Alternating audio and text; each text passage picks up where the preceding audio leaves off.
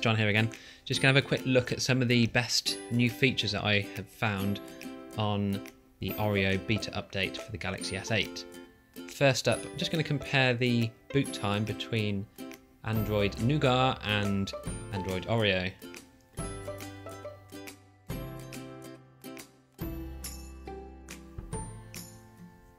Now, as you can see, the boot time is about 3 or 4 seconds quicker on Oreo compared to Nougat. Now, the wording from Google was it was booting about twice as quick, so it has obviously been bogged down with some apps and other things, but it certainly wasn't twice as quick. Needless to say, it was definitely quicker, so that's a good point. So let's take a look at the new app icon badges. If you go into your settings and then notifications, you'll see app icon badges listed at the top. Click on here and you then get a choice to either don't show, show with number, or show without a number.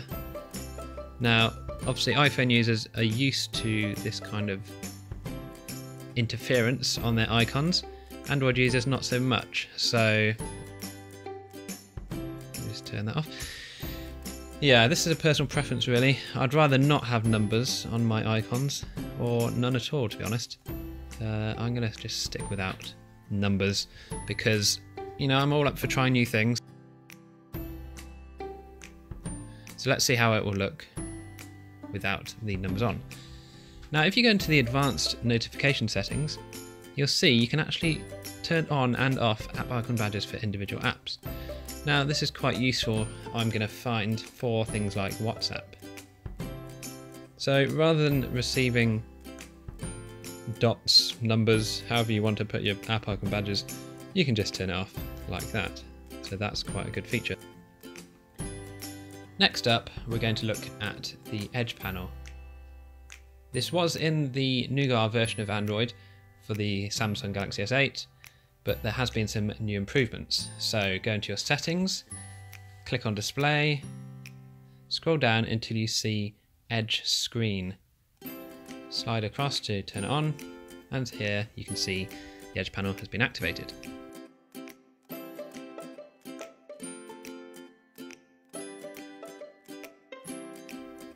So the new feature here is that the Edge panel can actually be moved up and down the side of the screen, as you can see. Now this is good for if you're using a phone with one hand, you don't have to stretch your thumb up. And it's also good if you're left-handed. As you can see, you can now move it across to the other side of the screen, which is extremely useful. Whether people use this much, I don't know. I did use it a bit for taking notes quickly and checking the weather, but I found most of the time it just kind of looked a bit ugly, sat there ruining my screen.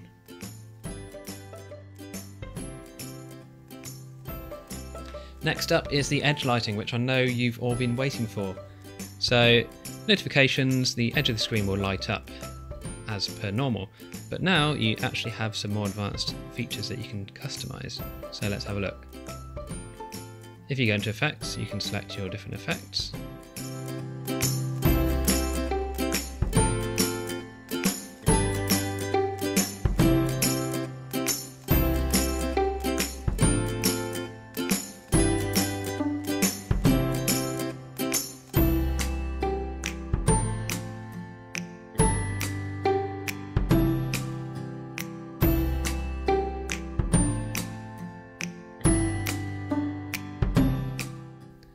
So as you can see, you can now customize the width of the edge lighting as well, which is useful because sometimes you don't even notice the edge lighting going off because it's so thin.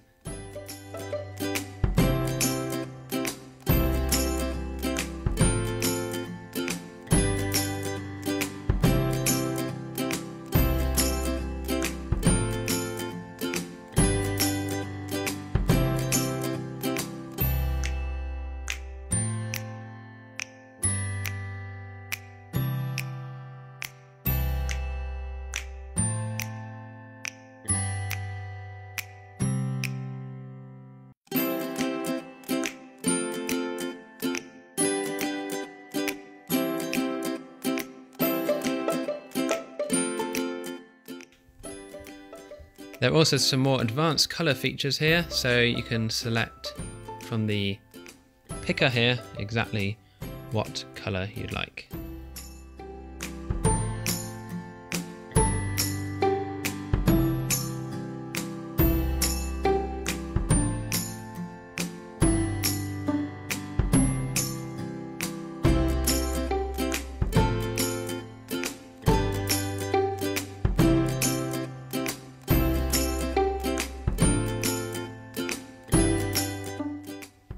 You can then set the brightness.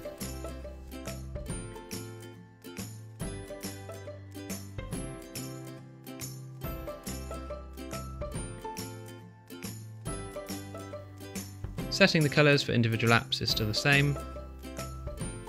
You can obviously quickly select some of your previous colours that you've chosen, or select again from the picker.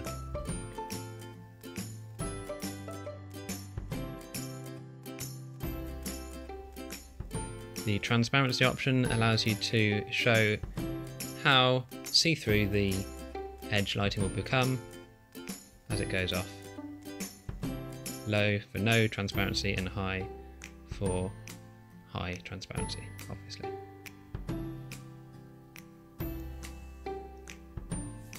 Okay, so the next thing I want to show you is called Dual Messenger.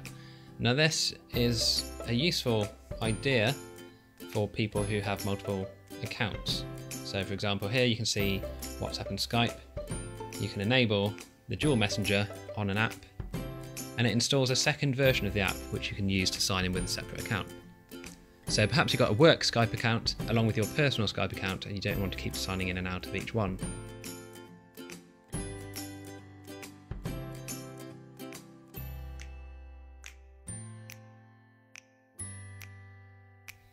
Here you can see that's my personal one, and the new one I've created, which could potentially be for my work account, has got the little Dual Messenger icon on it. If we load it up, you'll see it will ask me to sign in.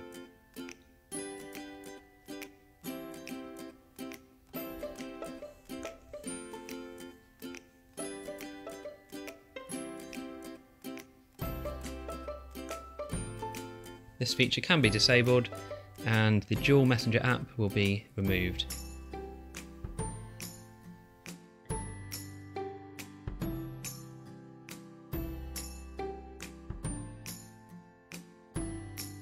Next up, I want to show you the new settings in the video player which allow you to control the speed and repeat of a video.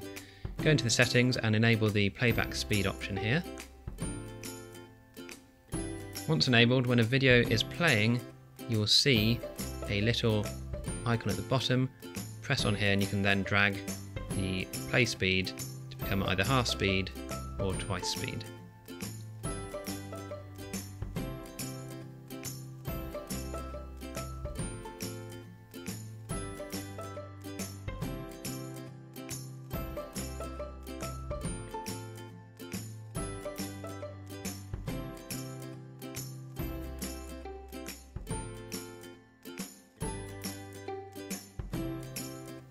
The next handy feature I want to show you is in the voice recorder app. If you go into the settings, you now have the option to reject incoming calls while you're actually recording. So rather than being interrupted and the recording stopping, you can tell that person you're not interested and block them. And now we come to probably the most advanced feature on the Samsung Galaxy S8 Oreo Beta Edition, which is in the clock app. If you turn your phone sideways, you will now notice that the clock app supports the horizontal view. It has taken years and years for Samsung to invest in this kind of technology, and it's great to see it in Android Oreo. I'd just like to send out a personal thank you to Samsung, all your technicians, for the hard work, the programming and effort that has gone into this new clock app. It is absolutely fantastic. Thank you. Let's have a quick look at the new emojis. So if you use the Samsung keyboard, you'll get access to all these new emojis. They've all got different colours and types to keep everyone happy.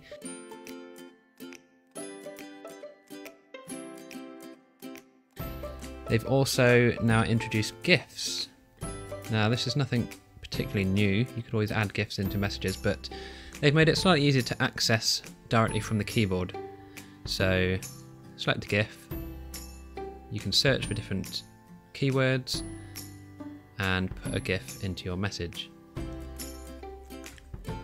This will convert your message into an MMS if you're sending it via a text message, or if you send it via WhatsApp or any other free messaging service, it will obviously be free.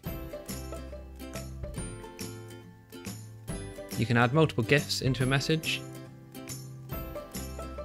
and you can also remove any that you don't want afterwards.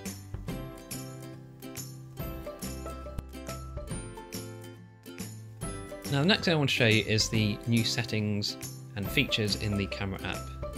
If we just bring over something to take a photo of, you'll now see in the bottom left, just above the switch camera, is the full view mode. Now some people have said this just fills the screen on the phone, other people have said other things which I don't even know.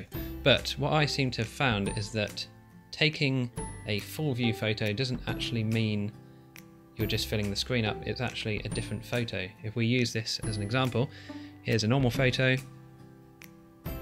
and here's the full view photo. So if we look back at these photos now, you'll see they are cropped slightly differently. So it's not just filling the screen up, it's actually almost like it's zooming in slightly to the picture to stretch it out. Definitely two different photos. I didn't move when I took them, so not quite sure what the advantage is. I guess you can probably get more in the photo, possibly in the full view mode. Not sure, but the feature is there anyway for you to play with. As far as I can see, the settings look the same. I don't remember shape correction, but I haven't ever used it, so that could be why.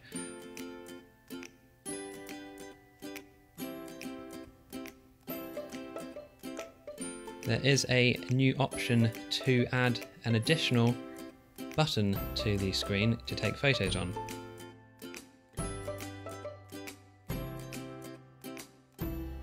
Here we are, floating camera button.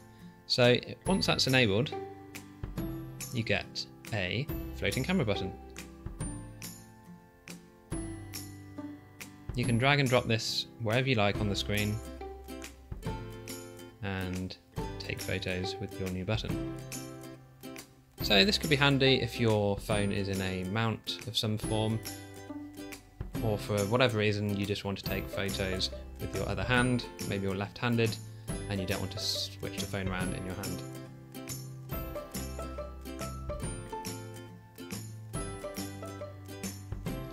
Next we'll take a quick look at Bixby Vision.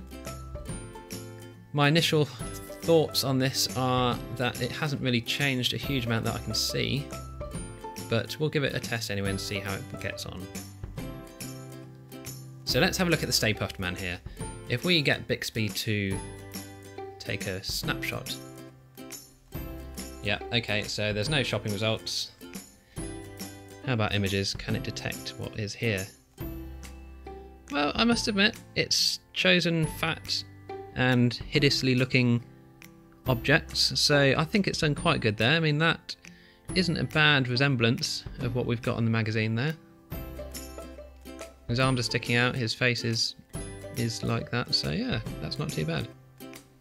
Just pulling these images from Pinterest. Okay, let's try another one.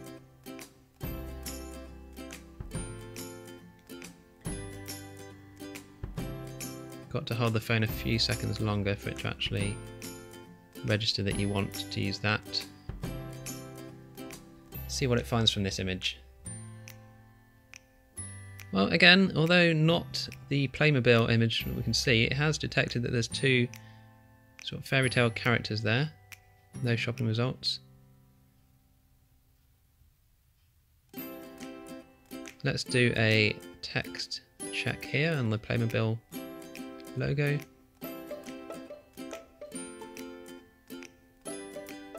Select text.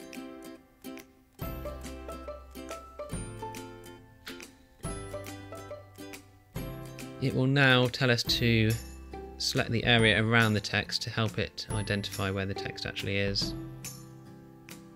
Give it a good chance there. And it didn't quite get it, it got play mob, so it's missed out the I and the L, possibly because the I's dot is a bit of a funny shape. Let's have a look at some of the Bixby effects. Again, these were here previously in the Nougat version. I'm impressed it's actually picked up the Marshmallow Man as a face, considering it is actually a marshmallow, but for this purpose and this video it's actually quite useful. So overall, Oreo seems to be behaving well so far, this beta version. There are a few nice new features which are nice to have, but it's not really something to write home about, so I wouldn't worry too much if you've got to wait a few months to get it. So what are your thoughts on these new features? Are there any more that you'd like to see? Are these app icon badges going to get annoying? Well, that's all for now. I will see you again in the next video.